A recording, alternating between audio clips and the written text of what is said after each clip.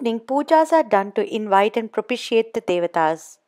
Bhuma Devi in a pretty pink silk and Varahar as a hoe who lifts Bhuma Devi up from the oceans are prayed to, and they are taken on a pradakshinam around the temple.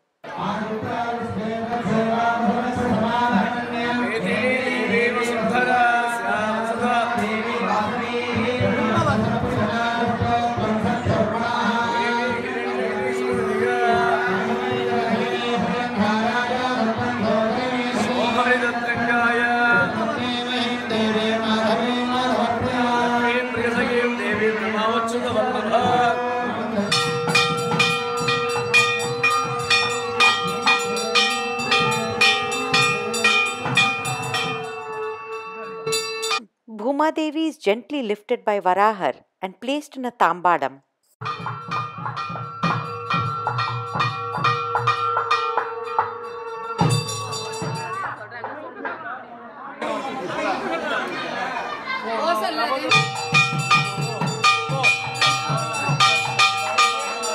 They come in a pradakshina around the temple.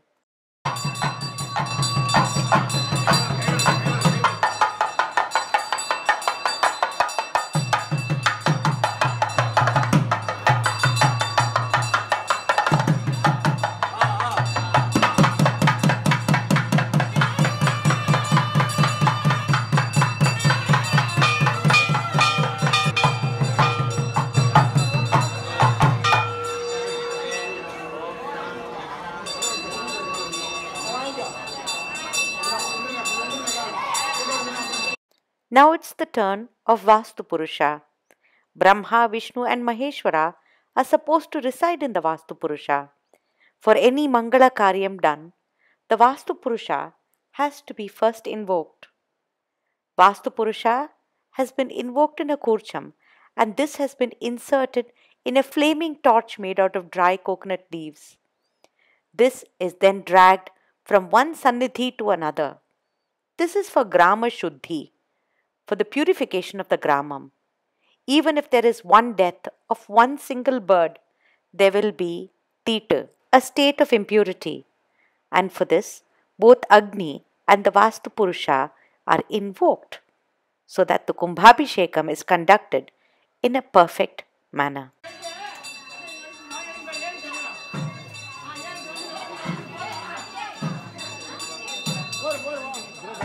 The 8 Dik Devatas who preside over each of the 8 cardinal points are invited with their own special ragam, talam and ritam dance. Except in this case, nobody actually danced.